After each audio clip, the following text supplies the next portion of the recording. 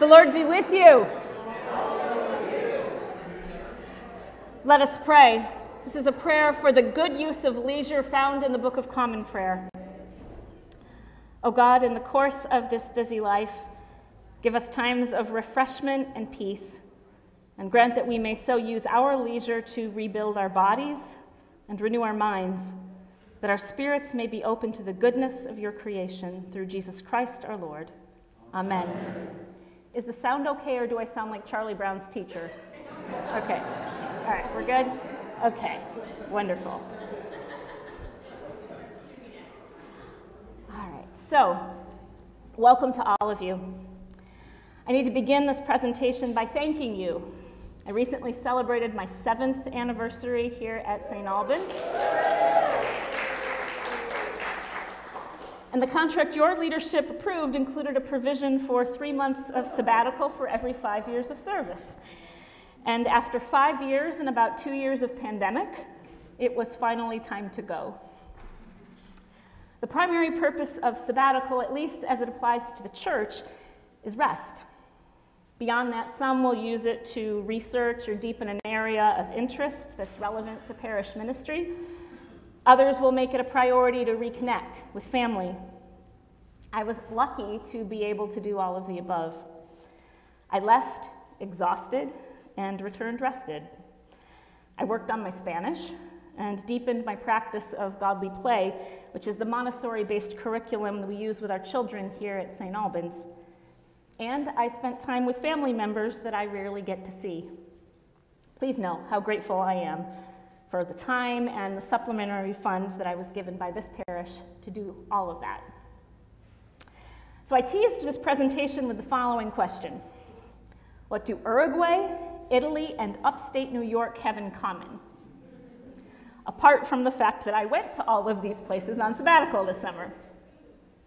Well, it turns out there are a few commonalities. The first, let's see, there we go, is rivers. But more on that later. I'm guessing that some of you could brush up on your geography, maybe. Uruguay is sandwiched between Brazil and Argentina, and its seasons are the direct opposite of ours. So while DC is gearing up for summer in May, they are inching toward winter. There are about 3 million people in the country, at least 1.5 million of whom live in Montevideo, the capital, which sits at the mouth of the River Plate. You cross the river on a 3-hour ferry and you're in Buenos Aires. For the first 2 months of my sabbatical, my husband Mike and I decided to go deep rather than broad in our travels, and we concentrated most of our time in 2 cities, Montevideo and Florence. Assuming that you might have more of a context for appreciating Italy, I'll share a few more basic facts about Montevideo. Uruguay is generally considered the safest and most economically stable country in South America. And yes, the water is safe to drink. It's a fascinating blend of Latin and European culture.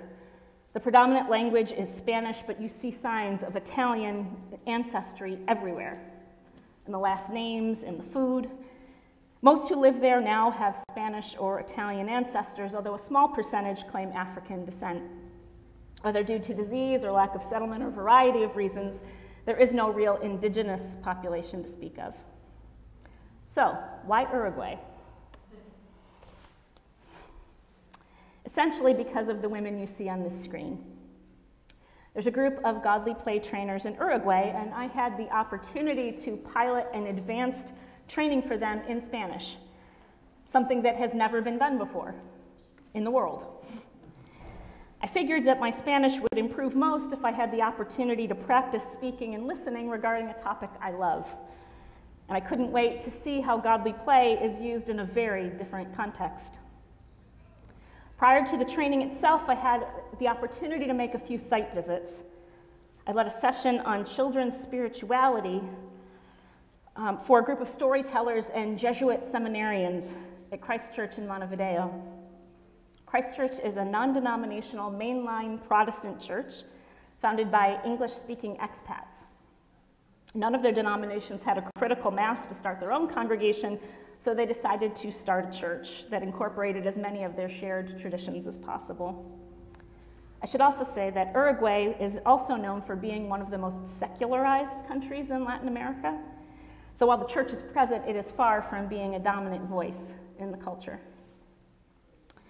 I attended Christ Church's Godly Play class on my first Sunday, and then on the second Sunday, I was asked by one of the trainers to attend her Christian Missionary Alliance church plant. Their building was undergoing renovations, so they had that church that day in a park.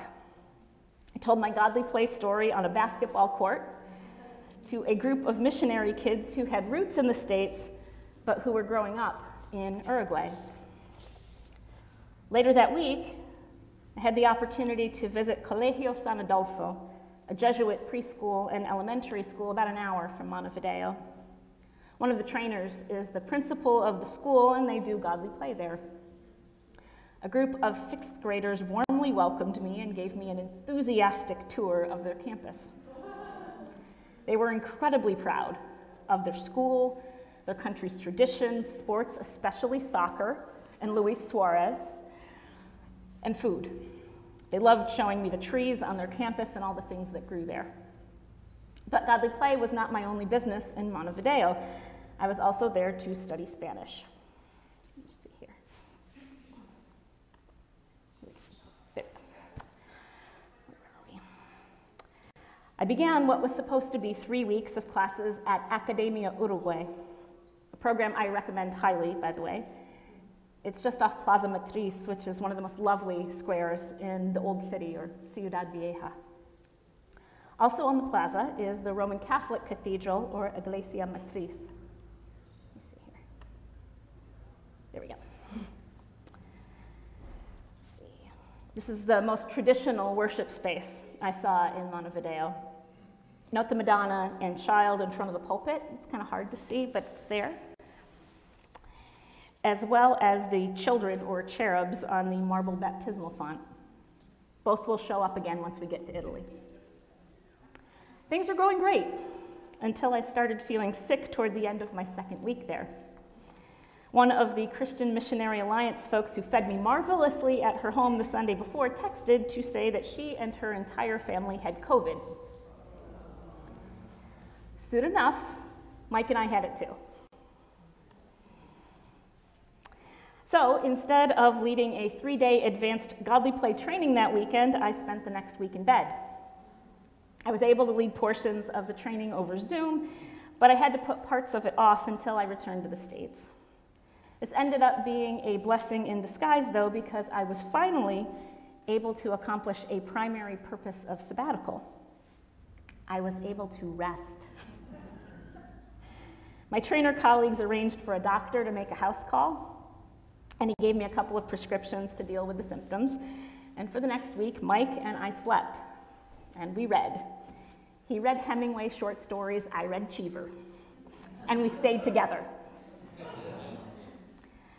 But after about a week, we were ready to reemerge and took as much advantage of our time as we could. We walked along the Rambla, a 14-mile public stretch of beach along the River Plate. All classes and phases of life hang out at the Rambla. We loved watching folks drinking mate, which is the Uruguayan beverage of choice by far, and fishing. Let's see, went back. There we go. The old city is surrounded by water. You can see the River Plate from almost anywhere. And I can't tell you how freeing that felt. A couple more pieces of local culture before we head to Italy. Montevideo, is full of bookstores. Given that I judge a city by the quality of its bookstores, you can imagine how happy this made me. Their bookstores are gorgeous and they are incredibly well stocked. The main square in Montevideo is Plaza Independencia. I walked across it every day on my way to school, and given that this is the iconic shot of the city, I figured I should include it. Also iconic is the Sunday flea market on the street called Tristan Narvaja. This is where most folks seem to be on Sundays instead of church. The city's best used bookstores are on this street as well, and yes, they are fabulous. Well, I'm not going to focus on the food once we get to Italy because I think you have a pretty good idea of what that's like. I can't leave Uruguay without mentioning the food for which they are most well known, and for good reason. At the main port, inside the Mercado del Puerto, are a variety of what are called parrilladas, where I had the best red meat I have ever had in my life. The beef and the sausages are cooked fairly low and slow over wood coals. My personal recommendation for the best parrilla is Cabaña Veronica. Mike and I went there 5 times in 4 weeks. Considering that we were down with COVID for one of those weeks, I would say that's saying something. I also need to point out Café Brasilero, perhaps the coolest coffee bar I have ever been in. Started in 1877, it was a favorite hangout of Eduardo Galeano, Mario Benedetti, and a bunch of other Uruguayan writers that I'm guessing most of you might not be familiar with. It was well worth the stop. The next slide does not fit thematically with what Uruguay, Italy, and upstate New York have in common. I just think it's cool. So I also thought that Matthew, who is planning to watch this later, might appreciate it. Matthew, this is for you. Mike and I went to the Museum of Decorative Arts in Montevideo one day, and Mike stopped dead in his tracks. He'd been reading a book about Chopin and the kind of piano he played, a Paris-made piano called a Pleyel. There were fewer than 300 in the world when Chopin played. And here was one, right in front of us. It was stunning. One last glimpse of Montevideo before we go. Remember I mentioned the Italian ancestry of many of its residents?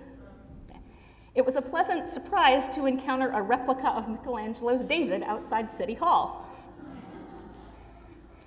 And then to see a larger-than-life statue of Dante at the head of the street leading to the flea market and all the good used bookstores. So then finally, after 4 weeks in Montevideo, it was time. We'd recovered from COVID, and we headed off to Italy. After a night to catch our breath in Rome, we took the train to Florence, and we spent most of the balance of our time there.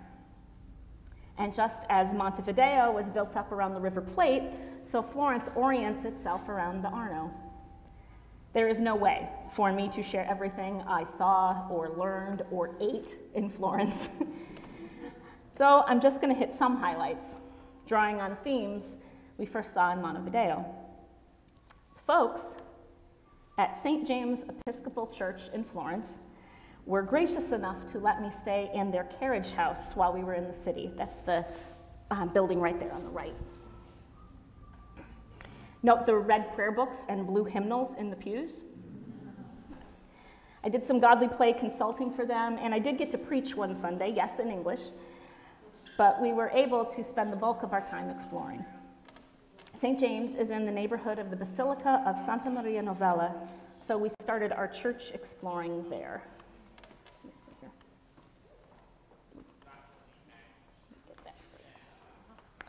Just a couple of highlights of this Dominican house of worship. There is a glorious crucifix by Giotto and a fresco of the Holy Trinity by Masaccio. It was a stunning experience to see what I have only seen in books or PowerPoints before. There's no way to even summarize the art I saw, so I'm not going to try.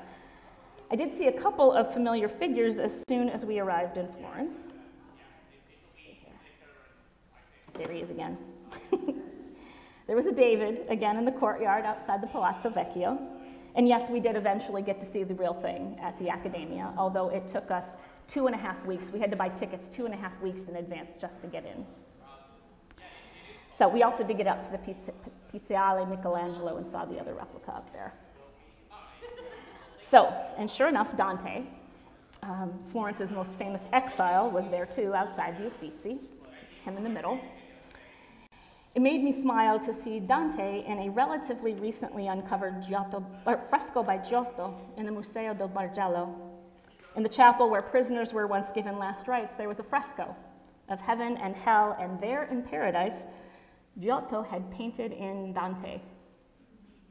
A note at the museum said that it was one of the first known depictions of Dante, so even when Dante's reputation was up in the air in Florence, Giotto decided where he should go. And given that Dante was obsessed with heaven and hell, it's kind of interesting. So. There's a citywide exhibition of the works of Donatello while we were there. Let's see, here we go. Here we see Donatello's take on David, the lion and then the St. George in the background on the picture on the right. Those are Donatello as well. And the Madonna and Child motif continues as well.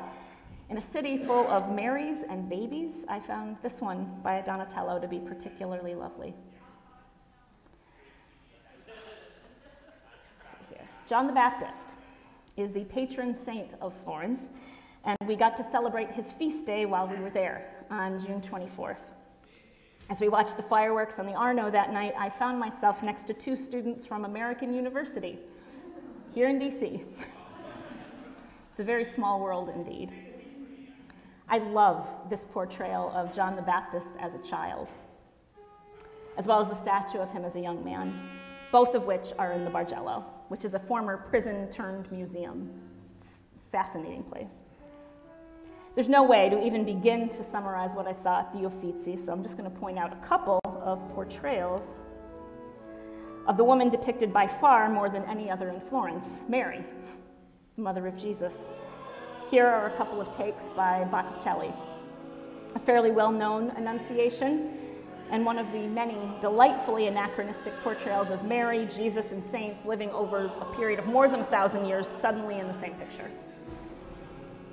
It's amazing what could be found in churches that barely made the guidebooks. Here we go.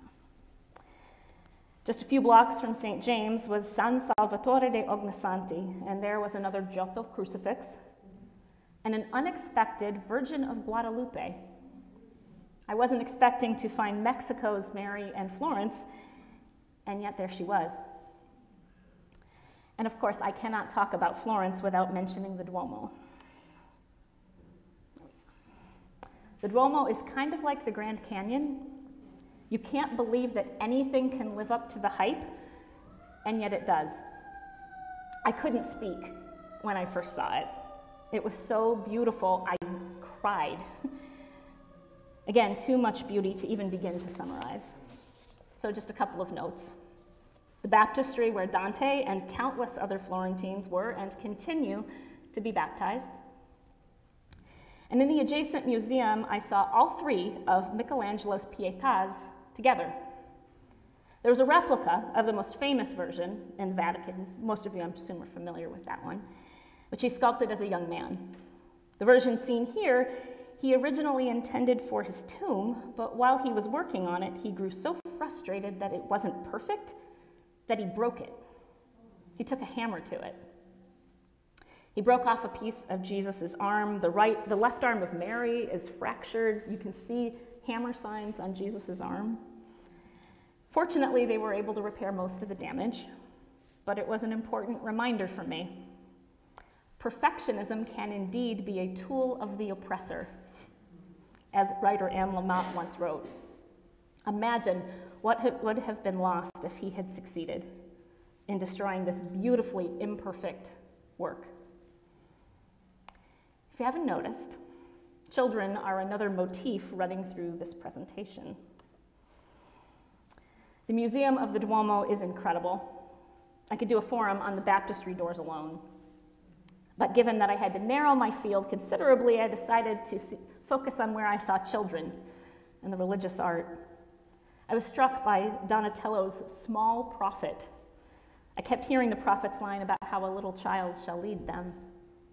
And I was absolutely blown away by Della Robbia's choir screen depicting Psalm 150. I am not sure I have ever seen a better depiction of joy. When I arrived in Florence, I was sure that Giotto was going to be my personal MVP. If he had designed nothing but the campanile for the Duomo, that's the bell tower, Dayenu, it would have been enough.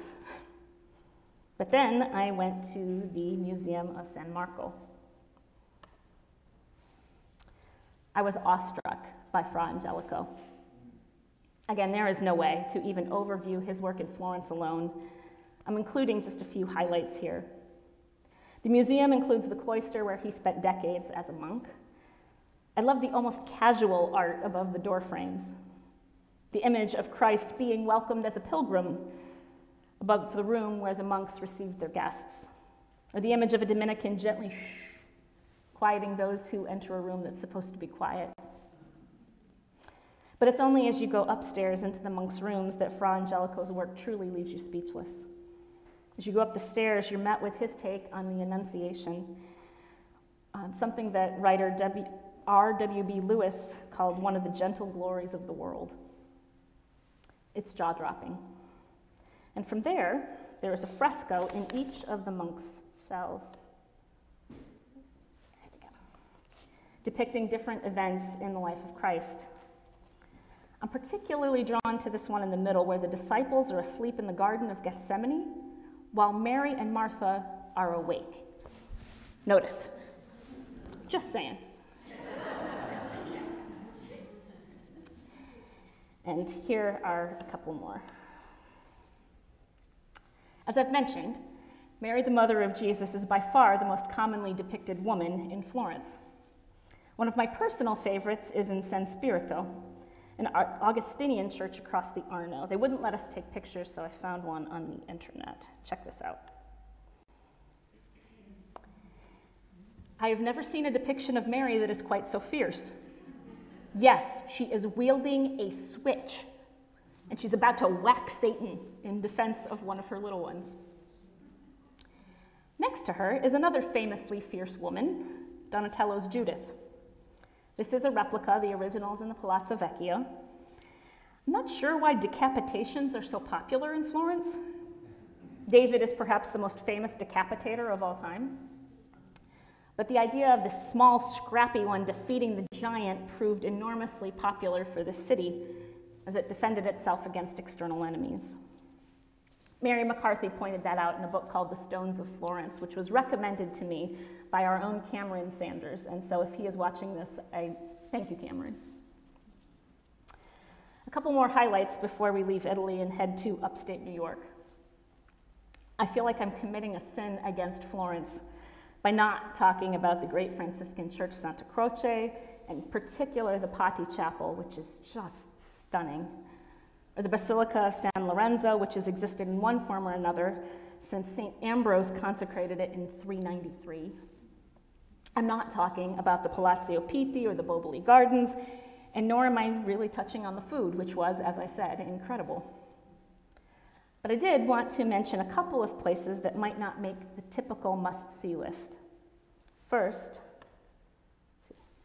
San Miniato al Monte, a Benedictine church and convent up the hill on the other side of the Arno, or the Old Arno. More than any of the other churches we visited, this struck me as a living, breathing, worshiping community. Photos weren't allowed inside. It was closed periodically during the day for tourists so that the folks could pray there in peace. Down in the crypt, Mike and I saw a couple of frescoes that we could not look away from. We found them later in a book, so I included them here. On one side was this image you have here of Mary holding up Jesus on the route to Calvary. Neither of us had ever seen anything quite like that before. On the other was Jesus in the tomb. Surrounding the church is this publicly owned cemetery, and I found the statue in the middle on one of the graves to be particularly moving. This idea of a mother protecting her children under the shadow of her wings, I found it deeply stirring. The image came to mind repeatedly as we walked through our final stop on this very short tour. The last Italian slide comes from the Museo degli Innocenti. The museum used to be a hospital and orphanage for abandoned children. Even now, proceeds from the museum go toward children in need. And on the facade of the building are these numerous medallions by Andrea della Robbia, like the one you see in the middle there. And on the top floor, there's a small art gallery, some works created specifically for the hospital, like the one seen here. I personally have never seen children depicted at the foot of the cross, as you see on the right here. But I imagine it might have been incredibly comforting to the children who lived in the orphanage to see themselves as direct recipients of Christ's love. So then, after a rich, full, almost 4 weeks in Florence, Mike and I spent a couple of nights in Rome before we headed home to DC. Mike went back to work, and I spent most of July in a former windmill, seen here. In my last month of sabbatical, I read 5 novels, including A Room with a View, no big shock, 2 Willa Cather novels, and the wonderful Lincoln Highway by Amor Towles. Shout out to David Brown for recommending that one. I read 2 memoirs and reread 3 books by Godly Play founder Jerome Berryman. I also made up the last week of Spanish classes online that I'd missed in Uruguay due to COVID. And the silence, for me, as an introvert, was a profound gift that I can't even imagine how to repay.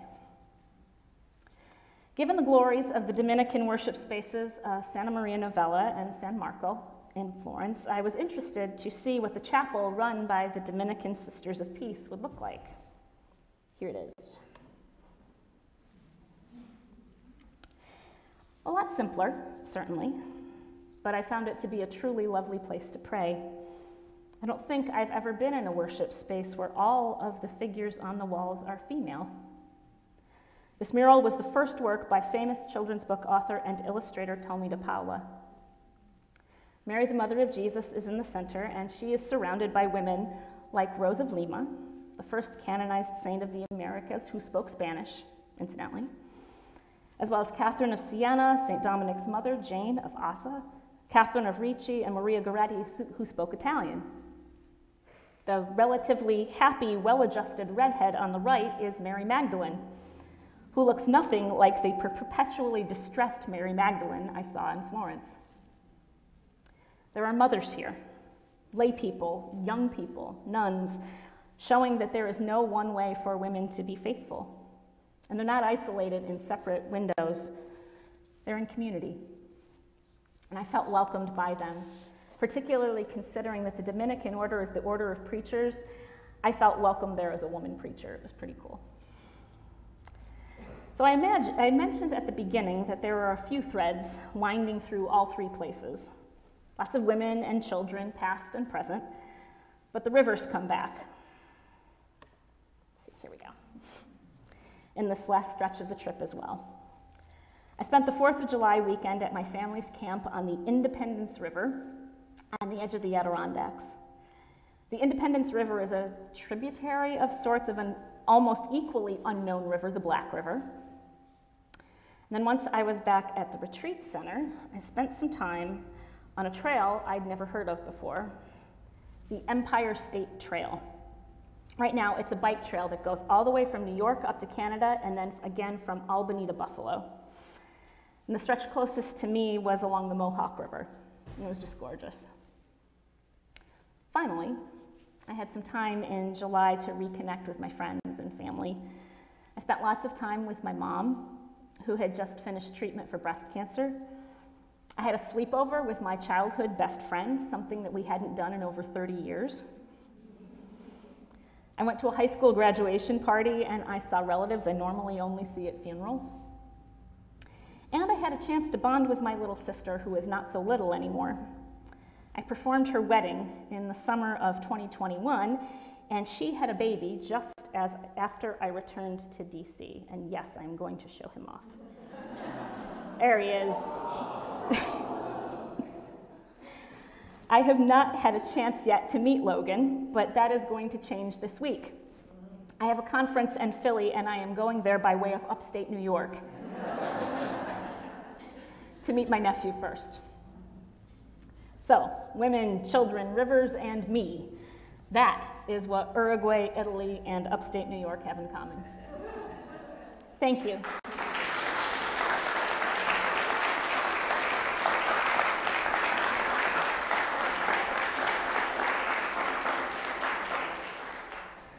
So we have a few minutes for discussion or questions. Anybody have any questions, reflections?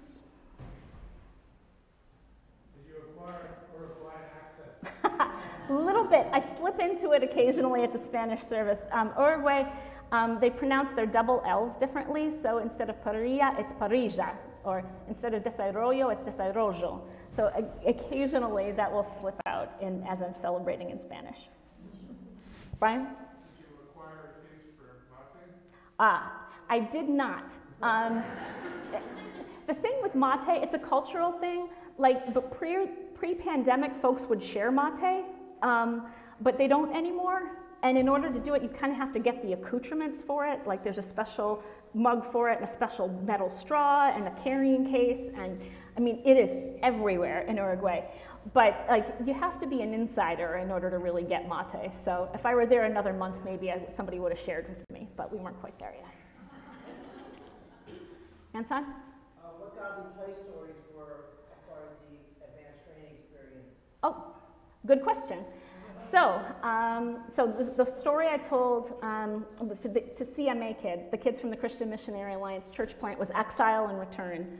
I figured if anybody could appreciate a story like that about finding home away from home, it would be third culture kids who are born in the States, are attending school in Uruguay, and in the case of two of them, attending an Italian-speaking school. So they've got Italian, Spanish, and English all at the same time. So the idea of appreciating that God can be with us anywhere seemed like a relevant thing for them to think about.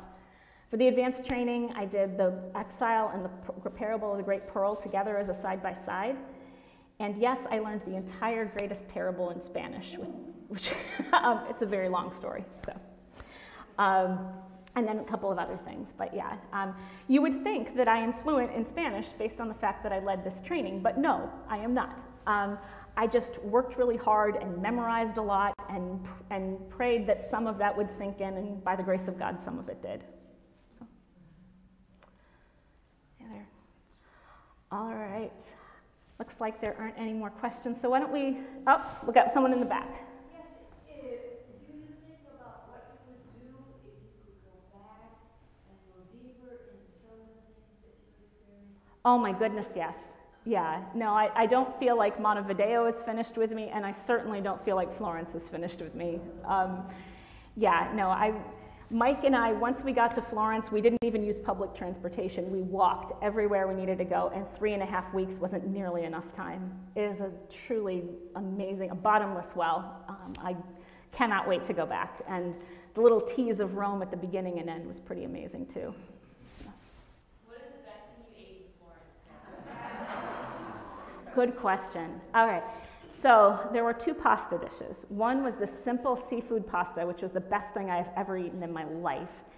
And then the last time we went to this restaurant, my husband doesn't want me to tell you where we went because he wants them to be secrets, and he doesn't. But but I'll give you this one.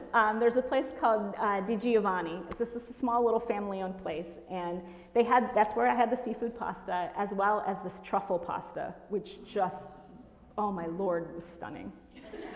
And yes, we found our favorite gelato place on the piazza where Santa Maria Novella was, and he's gonna kill me, but I'm gonna say it anyway. The best pizza we found was a place called I Ghibellini, so I'll leave it there. All right, Marty. Of all the images you showed us, this was the most impressive. I think so too. Yeah. Oh, I can't wait. Look at that expression. Isn't it just priceless? Yes. So that all being said, why don't we close in prayer? The Lord be with you.